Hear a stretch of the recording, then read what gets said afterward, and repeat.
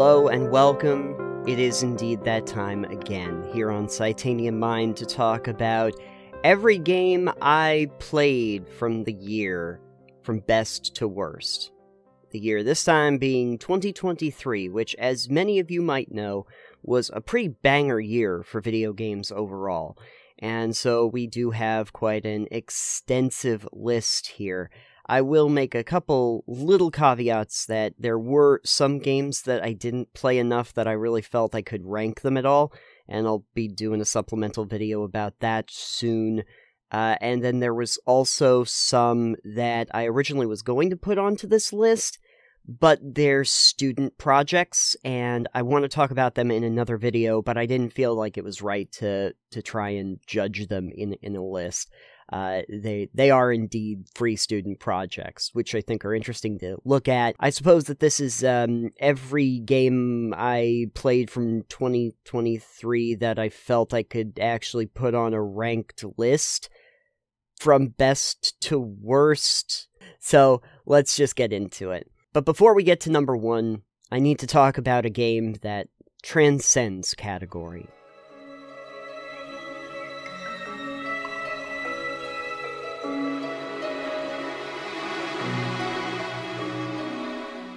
Birch Simulator cannot be categorized. There is no number you can give to it. It is a game where you get to experience the joy of being a birch tree. You even get to go to the moon and Mars as a birch tree. And you get to fall off of Mars as a birch tree. Where am I supposed to put that in a ranking? I don't know. It's everywhere and nowhere all at once. Birch Simulator. I think it's like $1 on Steam. It'll be like 20 minutes of your life that you'll talk about with your grandkids. That's something. Okay, so, number one. Best game of the year. Probably not going to surprise many people, because everyone's already said it. But it's Baldur's Gate 3. I have gotten some of the way through Baldur's Gate 3, but it does not take long into playing where you realize that this is the best adaptation of Dungeons & Dragons that a game studio has ever done. It is the most fully realized version of Dungeons & Dragons, and it is the kind of game that lets you really take, like, characters that you might have made in the game, if you're familiar with it at all, and really pop it into the scenario that feels like a living, breathing world that has really rich, fleshed-out characters. They do so much at Larian Studios here, like they did with previous RPGs that they made, really utilizing the environment and encouraging you to try out the different systems in the game to utilize it. You know, okay, so you have a bad guy and he's standing at the edge of a cliff face. Normally in these games, you would just have to either pick a fight or try to negotiate down with him, but if you have somebody with a high enough strength, maybe you can throw him off the cliff. Try it, see what happens. You can try out all of these different systems that you don't necessarily know about or know that will actually affect the entire storyline going forward. Setting things on fire, dousing out flames, all sorts of great stuff. And they actually implement the Roll20 mechanics so that you have this sense of chance to a lot of the encounters that you do. I really liked the NPCs that follow you. Your party members are all very interesting, rich storylines. They all are indicative to the plot line. The game looks great, it sounds great, even when you're in the character editor, hearing Down by the River playing in the background just adds to this sweeping aspect of it. They just did an absolutely fantastic game. It is the kind of game that I had to put down to play some other stuff, but it is something that I am going to go back to, and I imagine that I am going to enjoy for many, many, many more hours to come. Okay, number one from this year was probably not going to be a big surprise for most people making lists like this. Number two is where things get a little bit more interesting. And number two on my list is Lies of P. You know, I don't always like Souls-like games, but when I do, I really do. Lies of P, I believed was going to be probably too hard or too technical for me to really enjoy, having played the demo.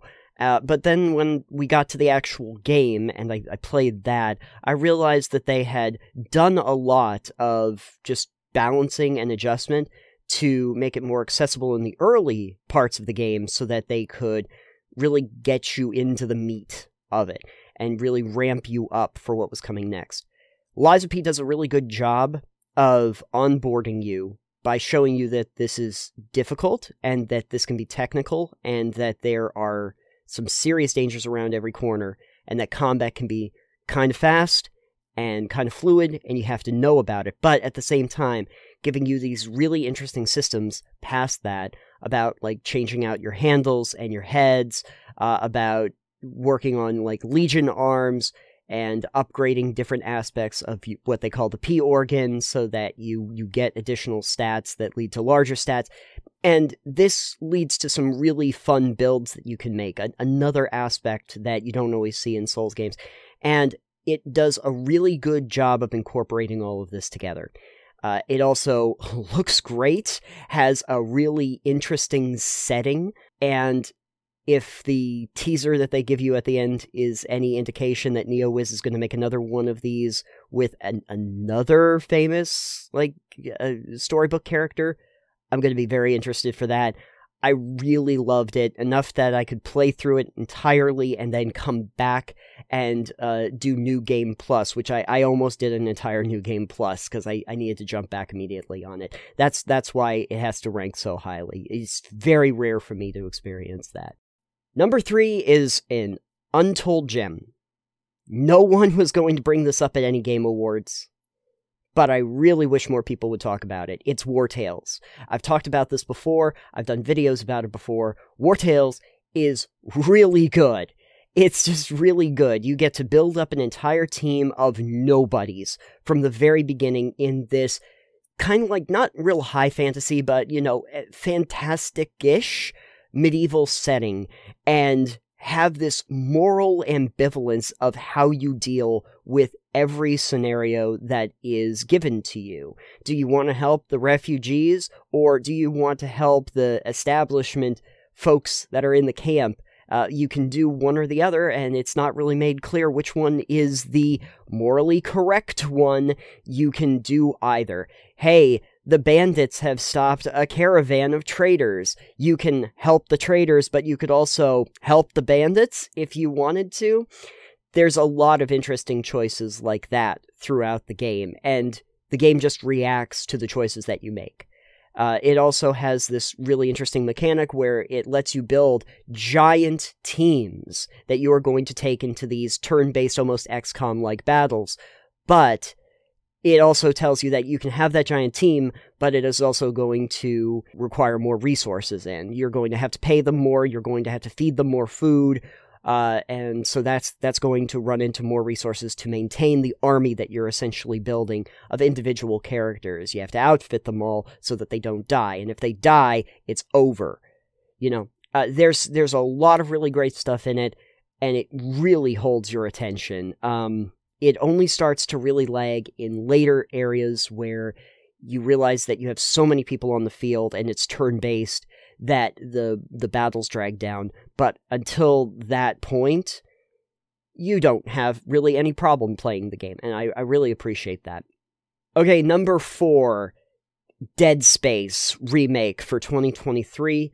I did not finish the original Dead Space. I made it fairly far in and then just kind of got bored. I got tired of it, and I think one of the things was just the tanky controls when it originally came out. I wasn't in love with the way that it was presented to me, nor was I all that fascinated with, Dead Space 2, and I did play Dead Space 3 to the end because it was more of an action-y game, and I guess I liked that, but man, this remake of that first game, it still gives you the action that you might have appreciated from Dead Space 3, but they do so much to make the experience more enjoyable, from the way that the interface and the smoothness of movement and the ambient design of the clanking of the ship and the distant howls and the clicking on and off of light.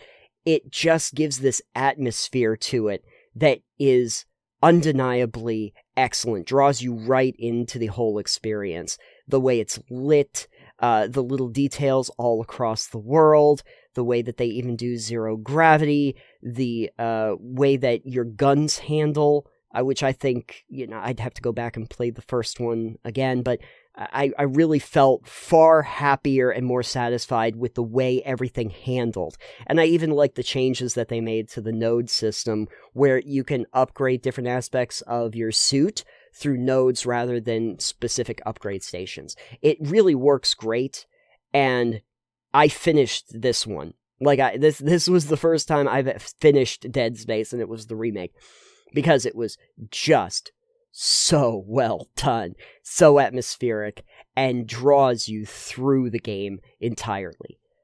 Really great. Glad I got a chance to finish it. Number 5 is Hi-Fi Rush.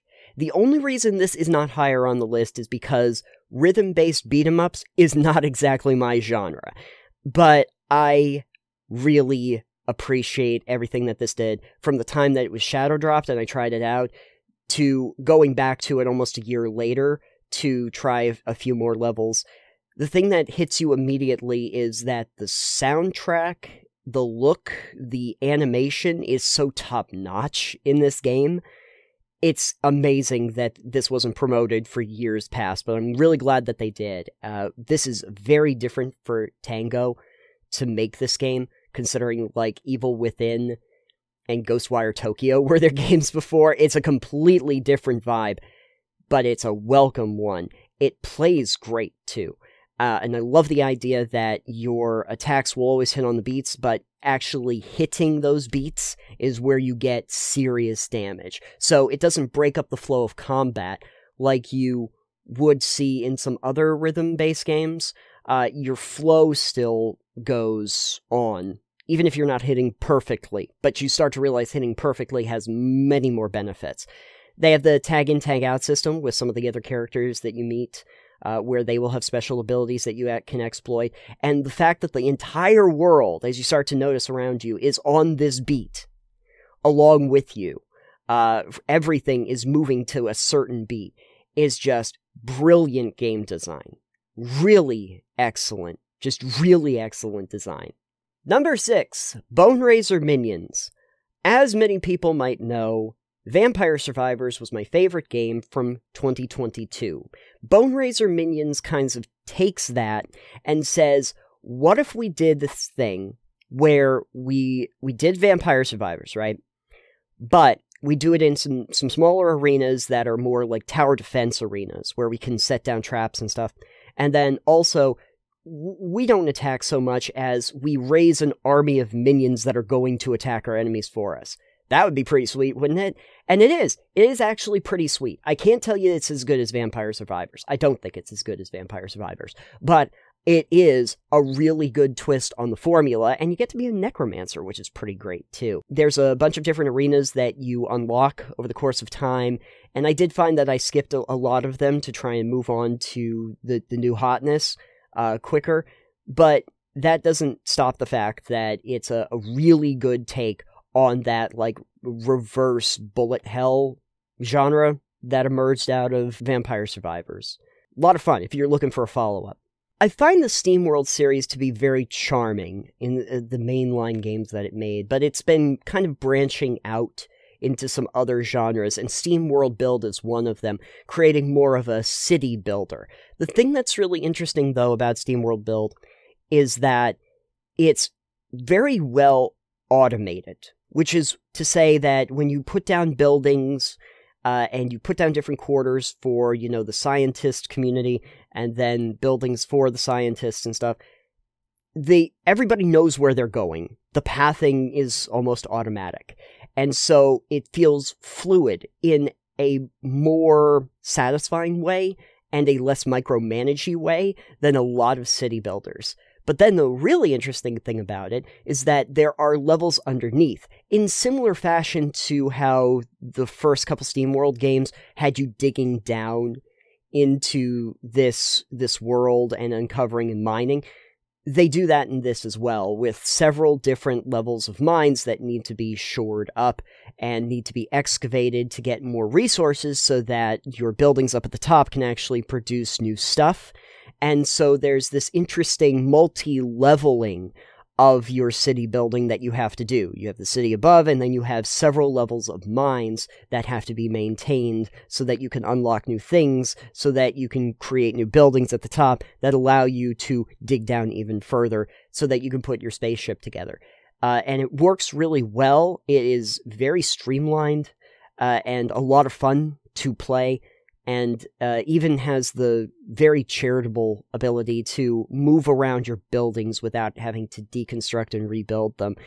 It's trying to be less heavy-handed and less in the weeds than other city builders, and I think it succeeds at that. Atomic Heart came out at the beginning of the game, and people kind of saw it as BioShock, but in, like, Soviet Russia, an alternative version of Soviet Russia. And they're not wrong. I wouldn't say it's as good as BioShock, any of them, but what was really interesting about it was the world building that they did and how it was very open-ended. This is a very open world version of something like that, you know, alternative history, what-if scenario sort of thing that BioShock did. And it works pretty well overall.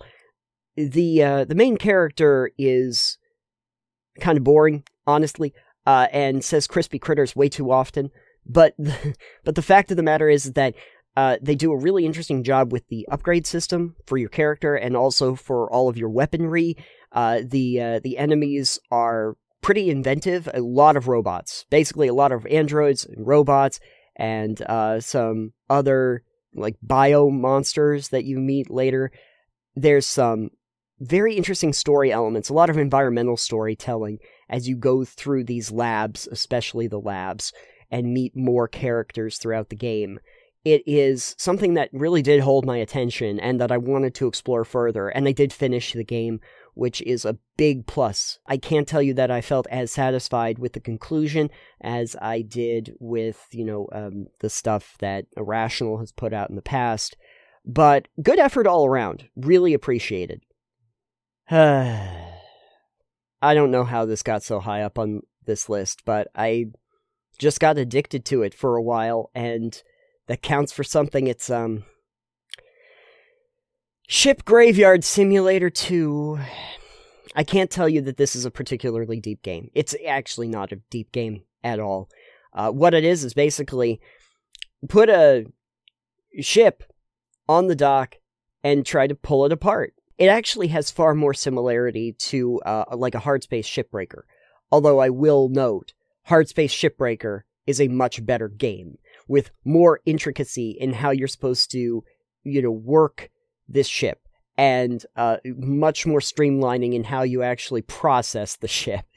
But what Ship Graveyard Simulator does really well is allow you to kind of go at your own pace. There's no time limit or anything on it. You don't have to worry about dying or anything. You can play around, tool around, throw everything in the back of your truck, and then process all of your scrap and complete a bunch of missions so that you can get better and better tools.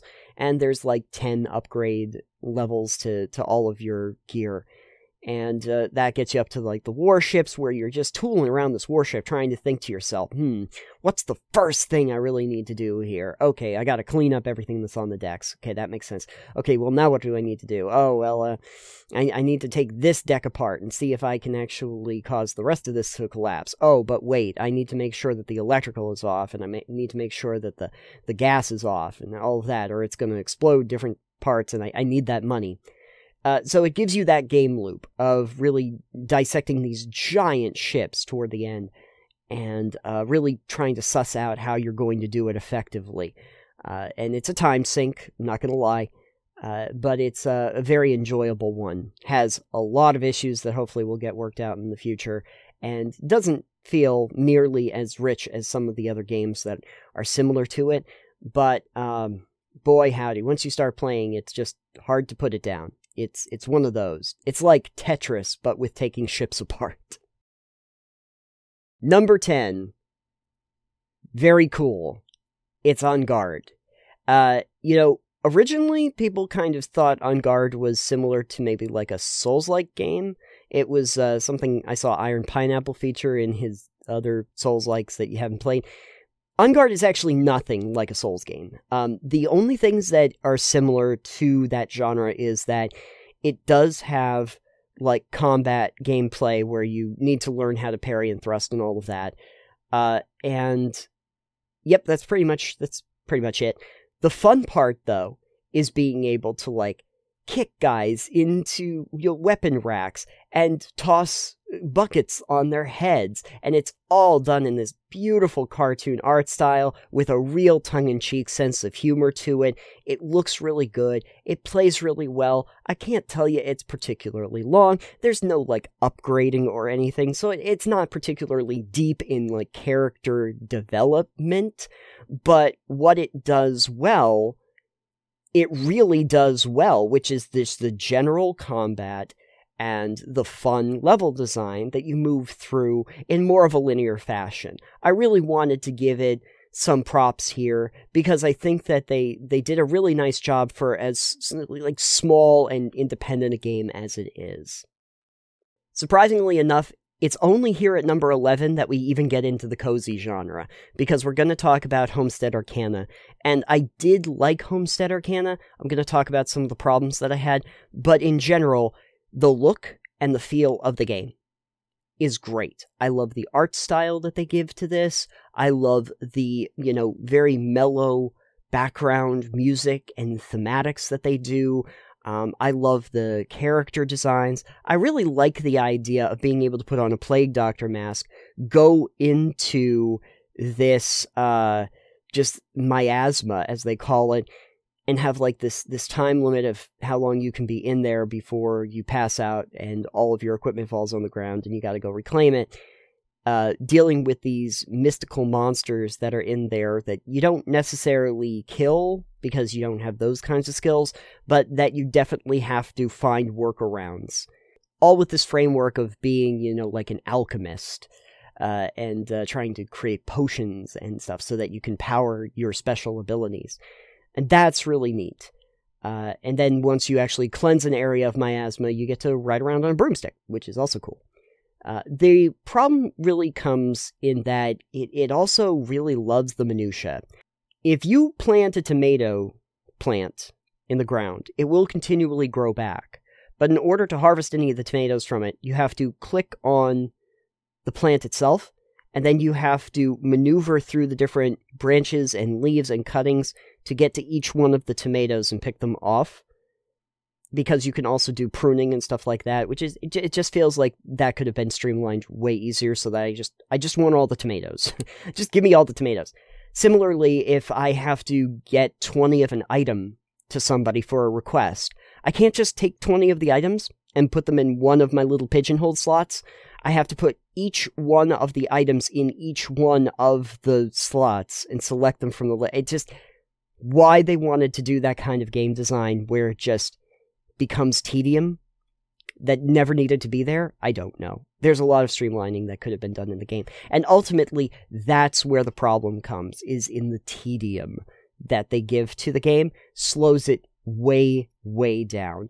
And it's unfortunate because overall, the game really feels nice when you're in the game part, but not in the other random stuff that you're doing as chores. That's not so much fun. Pseudo Regalia is a Metroidvania that is done in like an old PS1 style. And you might not necessarily like the retro style, but let's face it, you get to be a goat girl with a staff, and that's pretty great. The thing that just drags this down is not the gameplay, which is nice and fluid and fast and really helps with exploration. It's not even the combat, which is very rudimentary, but it works just fine. The one problem with this game that really drags it down at all is traversal. Because if you do what I did, and play for a while and go, ooh, this game is a lot of fun. I'm going to come back to this later. And you come back to it later, you will not remember how to get anywhere. And the game does not really do a great job of explaining what you're supposed to do in that moment, how you're supposed to get to the place you need to get, and the path that you take to get there. So for returning customers, you are going to have a really difficult time.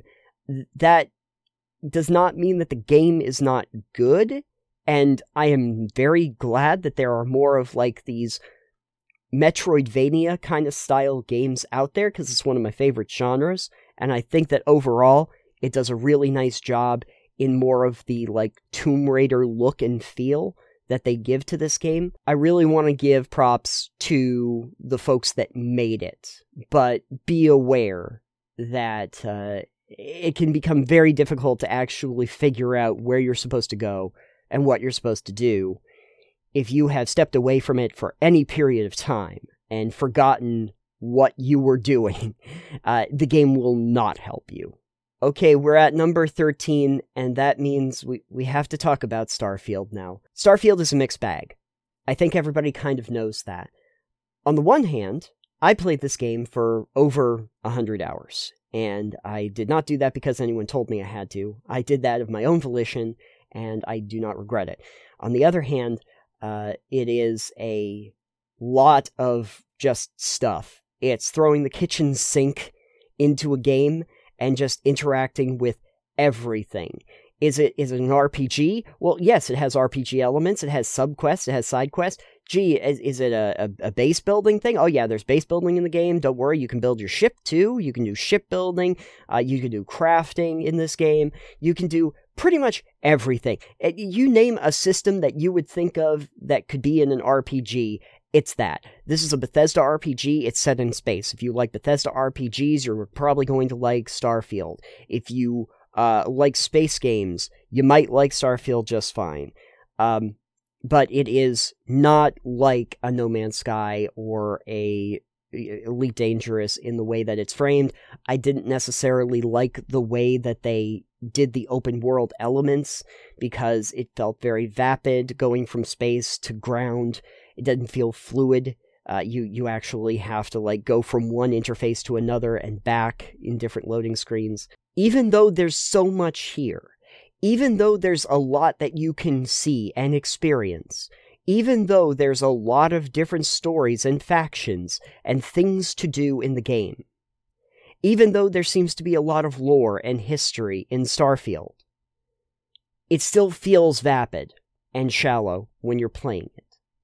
So it is a mixed bag. I did play for a very long time. I think that counts for something. I think that some of the systems in the game are more engaging than others. I unfortunately don't think it's as good as other Bethesda games at launch, and that's unfortunate. But if you do like Bethesda games, you will probably like Starfield, but I can't guarantee it. And that's a real shame, to be honest with you.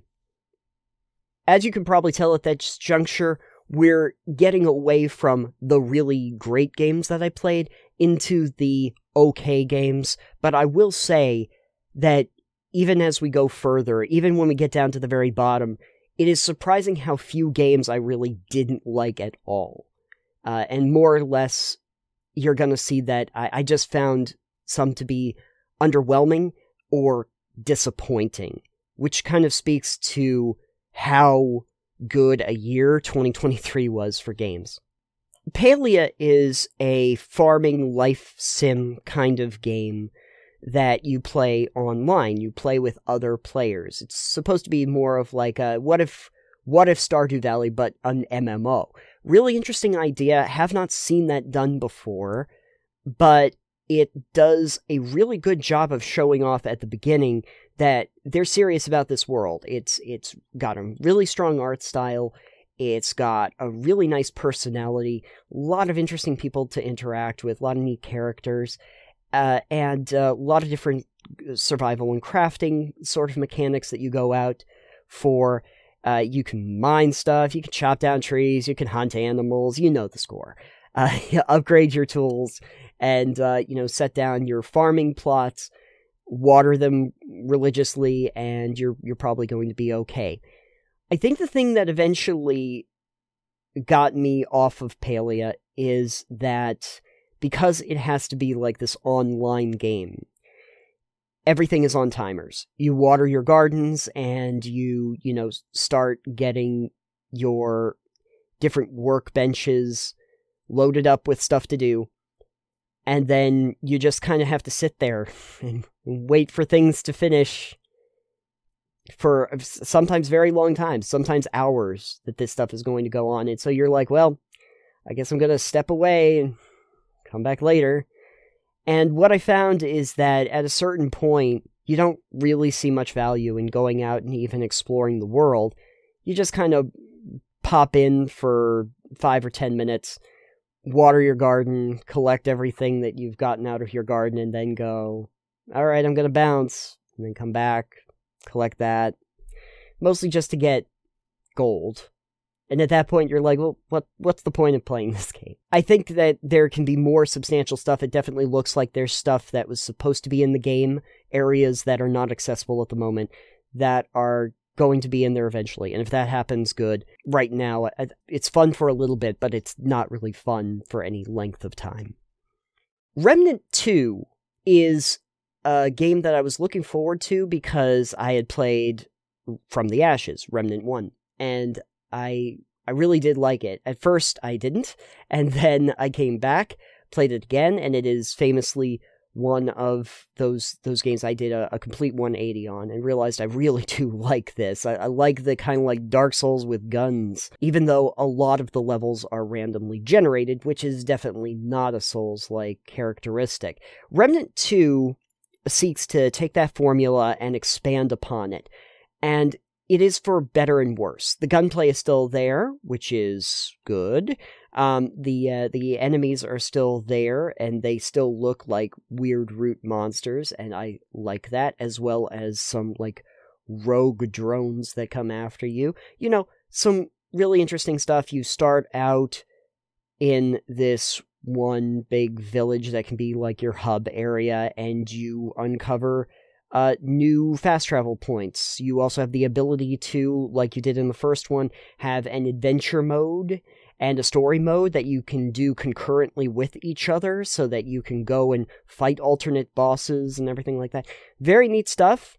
Very cool. Can also be very frustrating, because monsters will just, like, come out of nowhere, it seems like, or mob you in the middle of a dungeon, which I wasn't as thrilled about, but I get it.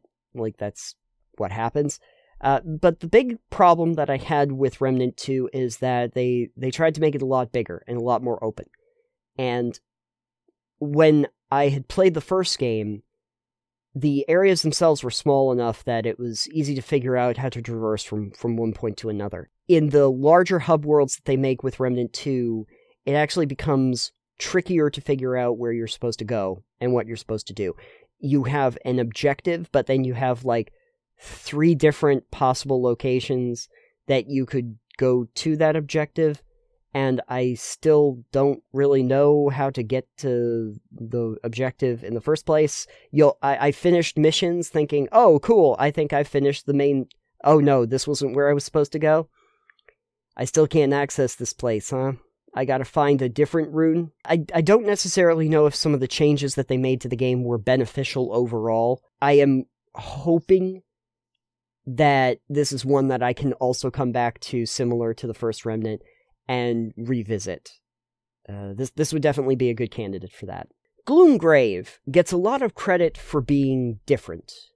You are in a turn-based dungeon crawler, where there are a variety of different enemies that come at you. The interesting thing about this is that you move in a very rudimentary way. You can, like, turn to the side, and then you can move forward or backwards, and this is pretty much everything that you do. But the fun thing about it is that you and your enemies only act when you decide that you're going to take an action. So if you're right up next to Slime Monster, you move forward, and that is the point where the enemy will attack you. It's fun because you get to kind of, like, try out these different dungeons, look around them, and they are like randomly generated, very similar to a roguelike. As you go deeper and deeper into this world, you find some other biomes that you can enjoy. It seems pretty intent on giving you an actual box for a screen, so that you don't really have peripheral vision like you do with most screens.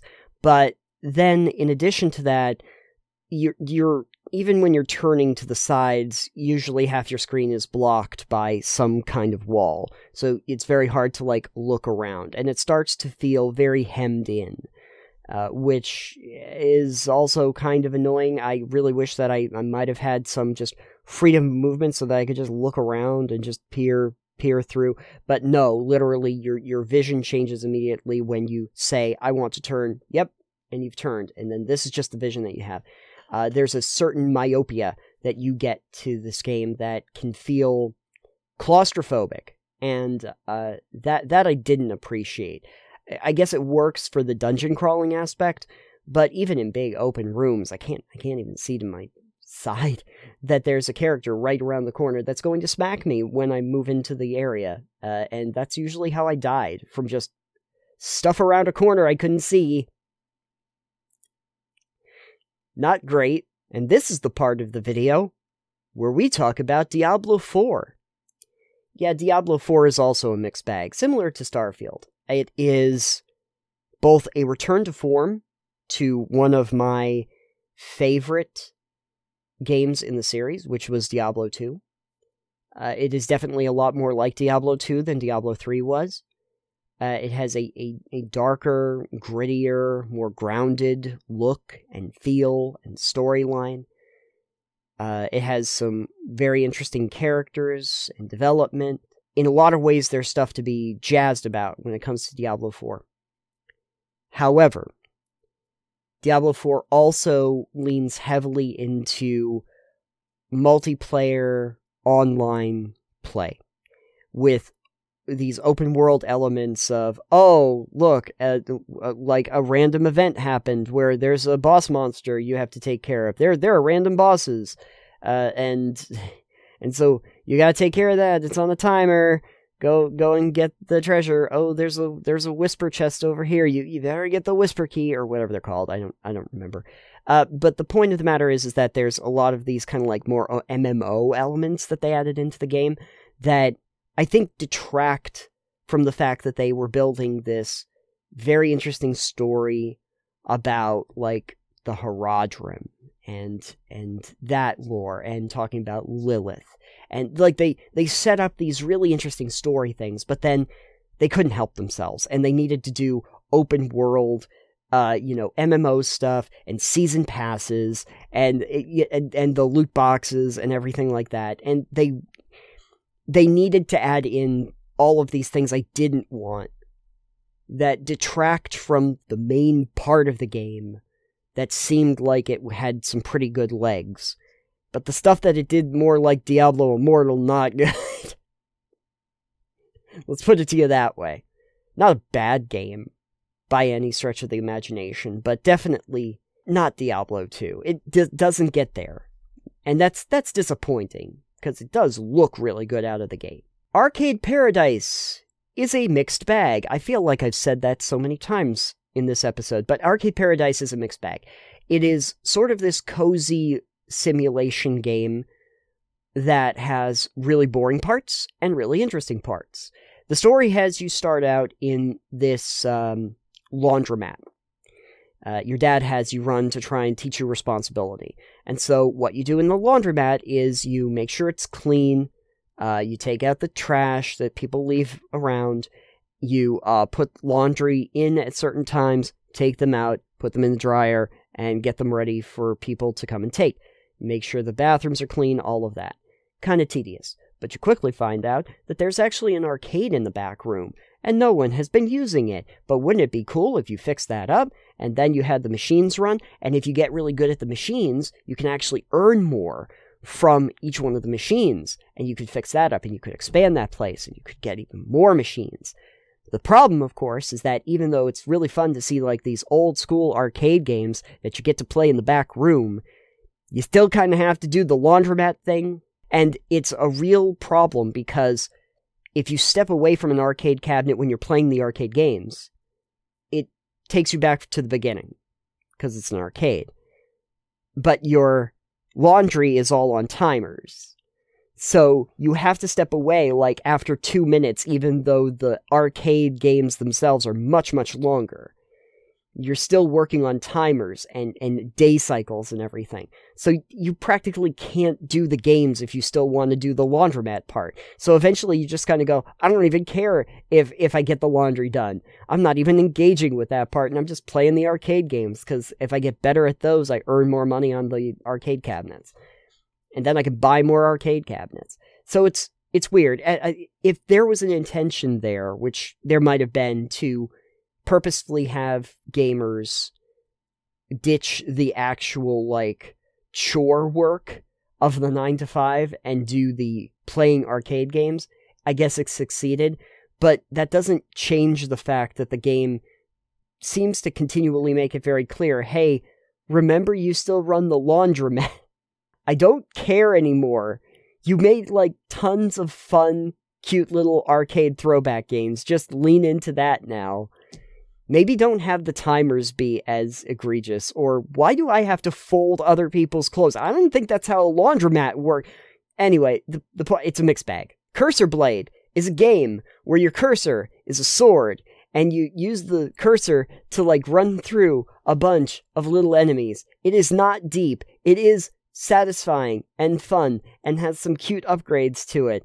It is an enjoyable little experience. It is a mindless little game that you get to play for a while. It's fine. It's not deep.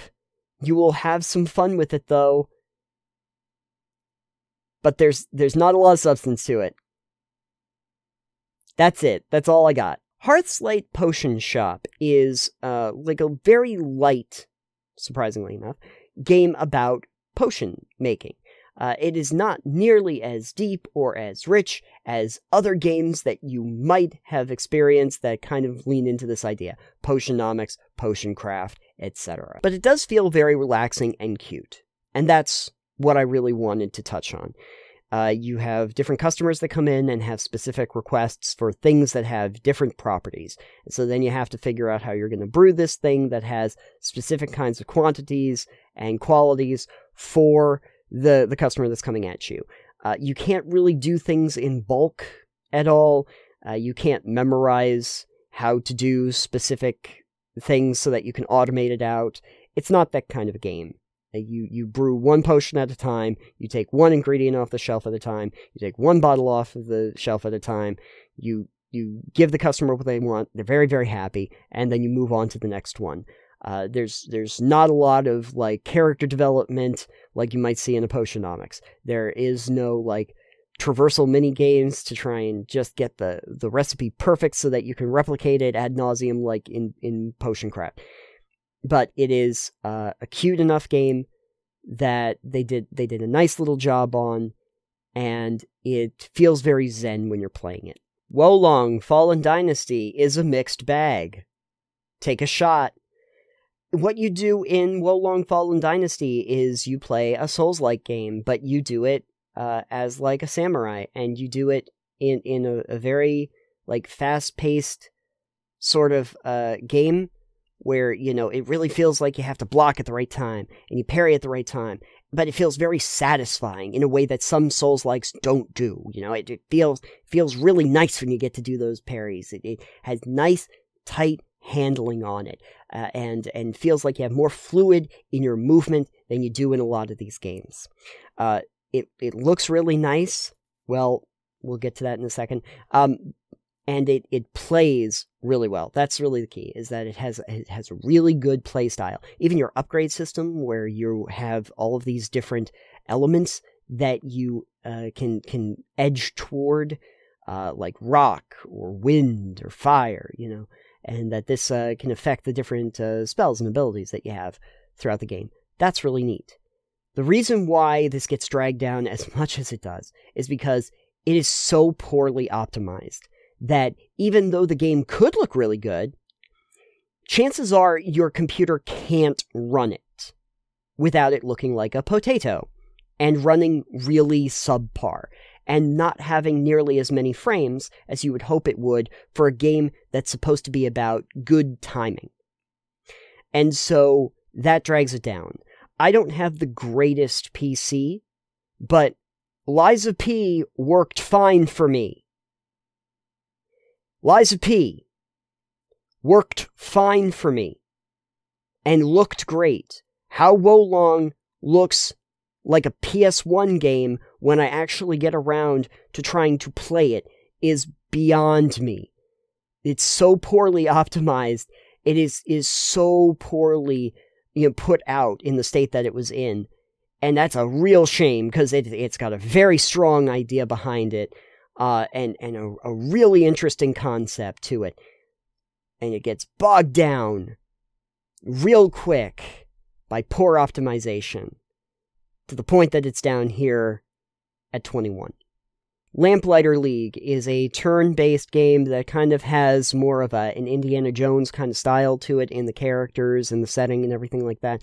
And overall, it looks perfectly fine, and I think it functions really well. I just felt like it wasn't as rich an experience as I was hoping for. I think it was trying to go more for XCOM than something that has richer character customization like you would find in a War Tales or, hey, you know what, a Baldur's Gate 3. It doesn't get to those heights. Doesn't mean that it doesn't have a very nice art style and a look and a feel. The characters are fine. The design is fine. You're more or less trying to move from point A to point B through each one of these scenarios, doing your cover-based shooting and using the special skills of your characters as you go through. It works fine, but I do have to say, having talked about some other games that are in like that turn-based strategy game genre that have strong RPG elements, this feels very light for the fare that you're consuming. Thronefall is a tower defense game where you play like a little warlord character riding around on your horse and commanding your armies to battle, and through these different rounds, after defeating a wave, you get some money, and you can use that to either build new structures or upgrade existing ones, and that's pretty much what you do. There's only like 5 levels when I played the game originally, and I think that they've added another one in, but it is actually fairly light as in terms of how much content there is overall, and you can tell that they want to expand it quite a bit, because when you see the different options you have for starting equipment, weapons, all of that, it looks like just a bunch of blank squares where there were supposed to be, things.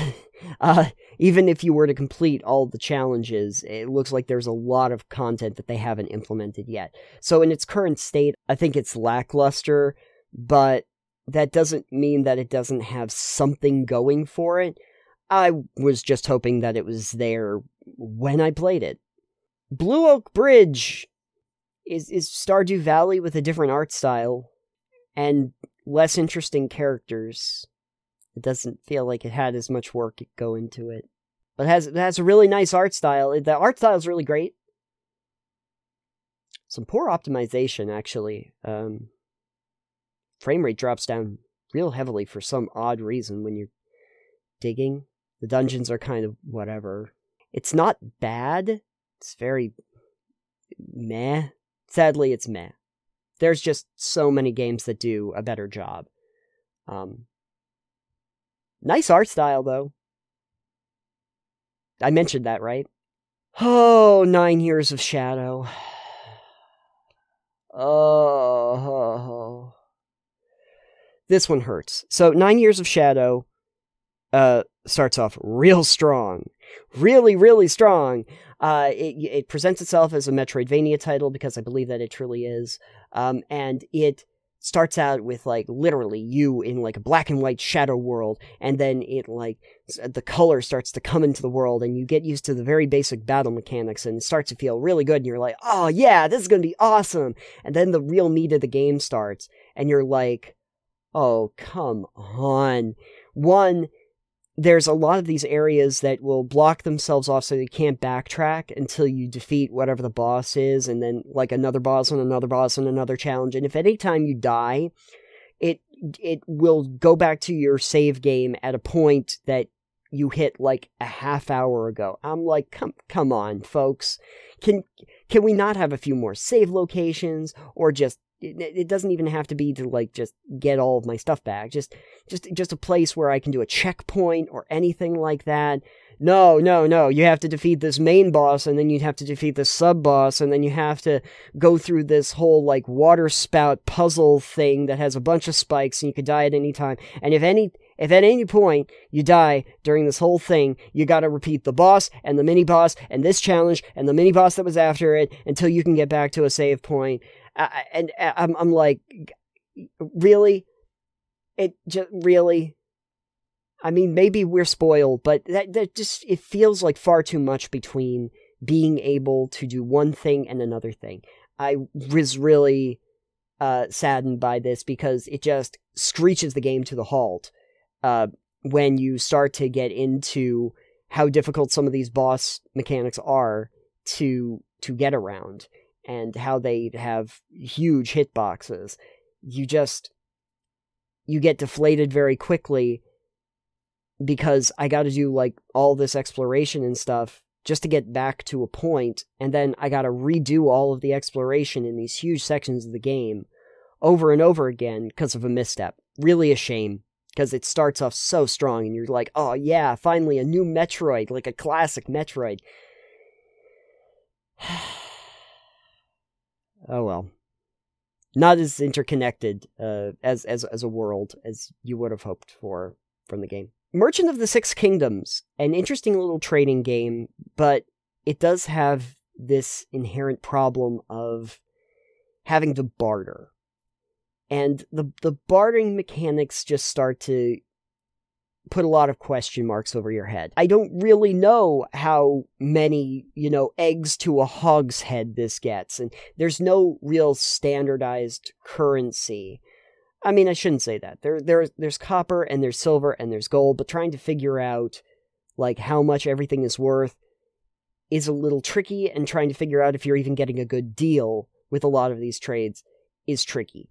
And trying to accrue new product that is outside of your trades is basically non-existent. So you could trade yourself into oblivion without really having an option to get new equipment. And I would have really liked a system, maybe like what they had for Moonlighter, where at a certain point, if I can really suss out, like how much in coin this item is worth, the game will just kind of give me a log of saying, oh yeah, this is worth roughly this amount, so that I have an idea of, like, comparative shopping. I think this is why the barter system died, and we now have a standard money system. For anyone who's like, why do we have fiat currency? Just go play Merchant of the Six Kingdoms and figure it out. This is the reason. This is the reason, because you're always just trying to figure out how much stuff is worth to a coin value, because I can't figure out, like, this magic pendant. Is this worth as much as 5 sheep? I don't know. I have no clue, and I'm worried about even initiating a trade, because, did I just get screwed? I don't know. Should I ask for more? Do I have to try to trade with this person 15 times to try and make sure I get the optimal value from him? And are they going to get mad and walk away? I don't know. I don't know the worth of everything in this world, and I'd like to find out. I'd like to discover that, but they never really explicitly tell you, even when you start to, like, be able to make trades that feel fair. Yeah, it's a frustrating experience. A cool idea, but a frustrating experience. Ravenlock is a game where you fight mystical enemies and stuff, and you solve little puzzles by collecting this object so that you can access this place, and it's fine. I don't think that it's terrible, but it's really lackluster. It really ends up becoming that, collect these 5 things so that you can get help from this person who gives you this item that you can then unlock this next area from. It is definitely geared more toward, I think, kids, like smaller kids, not necessarily the experience that I would be looking for. I think that it has, you know, a nice enough tone to it for a younger demographic, but for me, it did feel like those continuous fetch quest to get to another fetch quest to get to another fetch quest, and that's not particularly interesting. While the Iron's Hot is a small little pixel game where you get to play as a blacksmith, this would be a really great idea. It would, if they don't bog you down in the minutia of actually doing that. Because in order to smith anything, you have to put the different items in exactly the right configuration in your mold. Similar to like what you do with Minecraft. But you have to put them in there, and then you have to do like a mini game to try and get rid of all the things that are not the item itself, so that you can get a quality item. And then you have to do that for each individual item, even if you need to, like, make a bunch of them. Could I just make a bunch of shovels and then sell shovels? Well, you could make them individually by going through this whole process. Can I automatically just say, yes, I would like to make a shovel now, and it will just, if I have it in my inventory, it will just put it into the thing? No. You gotta manually put it all in there. Sorry, kid. You thought you'd get out of this easy? There's nothing that can turn me off of a game faster than if you bog me down with mechanics that could have been streamlined very easily in the game. And when you start to realize that the general quest line is just, this person needs a sword. Make them a sword. Cool, now you can get across the bridge because you gave this person a sword. This next person needs a knife. That's like the whole game. Not bad, but kind of boring. This is the part of the video where we talk about Redfall. Redfall is, well, it's not really a mixed bag. It's fun for how hilariously bad it is. It's fun to watch the bugs. It's fun to watch, like, the T-posing vampires. To just see the vapid interactions you have with various characters around the firehouse. It's fun for, you know, the silly things that it does that don't make sense, where, you know, characters will just not interact with you at all, or just kind of like stare off into the distance while you shoot them in the back of the head. It's that stuff that's fun. But overall, yes, it is not a good game at all, and I am very, very sad because Arcane is such a good studio and has been for a very long time, and this is subpar to the quality that I am used to from them, and I'm so sad. And why this happened? Why? This could have been an interesting idea. Vampires, open world, Arcane, like, does really good jobs at making worlds that are like the immersive sim. You could do more of that, but this is not very much of an immersive sim. This is an open world, going around and trying to shoot vampires game, and it doesn't even do a good job at that, and I'm very sad now. I'm sorry, Midnight Acres. I'm very sorry. You had a very interesting idea. What if farming game, but also tower defense game? Neat concept. Points for trying something new. No points for trying two things that do not really go well together. I don't refund a lot of games. This was one of them. I cannot tell you how annoying it is to have this one little period of time during the day to try and build a little bit of a farm, only to just watch at night for this endless cadre of enemies to come and just wreck everything, and do it all again each single day to defend this one mystical seed that you have on your property. It is annoying. Very annoying. And that is the way that I would frame it. And I am sorry, Midnight Acres. I know you tried. You tried to do something interesting. It just didn't work. But that's not actually at the bottom of my list. No, surprisingly enough, Redfall, Midnight Acres, none of them. They're not at the bottom of my list. And even the last one on my list is not necessarily terrible, but I don't know what happened here.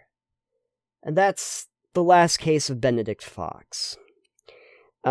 The Last Case of Benedict Fox is trying to be sort of like a Metroidvania game, but it really doesn't achieve that. The idea is that you're playing Benedict Fox, and you're going into this manor to discover mysteries about the world in what is sort of, I don't know, H.P. Lovecraft-inspired kind of, eldritch horror sort of theme. And it seems so neat, right? And it looks so cool. This could be really great until you start to play the game. And you realize that, the idea is to go into this shadow realm of the monsters, where the old ones live, the cosmic horror, so that you can uncover clues to how to solve mysteries in the mansion.